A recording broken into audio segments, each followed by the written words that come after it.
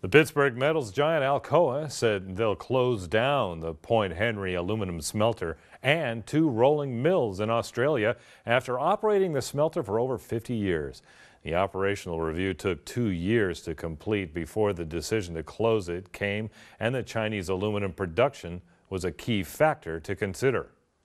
This massive smelting operation at Point Henry consumed a full 40% of Victoria's power production.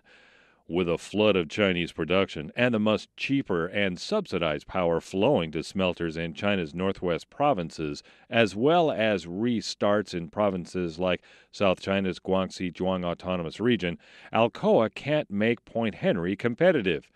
The Chinese capacity is also keeping the market low, and the price per pound on the London Metals Exchange has continued a 3-year skid. The closing of Point Henry smelter will stop about 10% of Australia's total yearly output. The majority of the aluminum produced went to the two rolling mills attached to the smelter, while about 92,000 tons of aluminum ingots per year were sold to other processors. While Alcoa is closing down operations, China's aluminum is growing against market logic.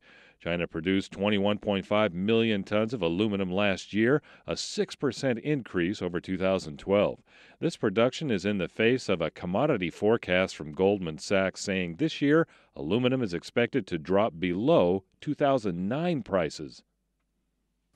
Paul Howes, the National Secretary for the Australian Workers' Union, said the global oversupply of aluminum has devastated the industry in Australia. Jobs lost at the smelter and rolling plants will be close to 1,000 jobs.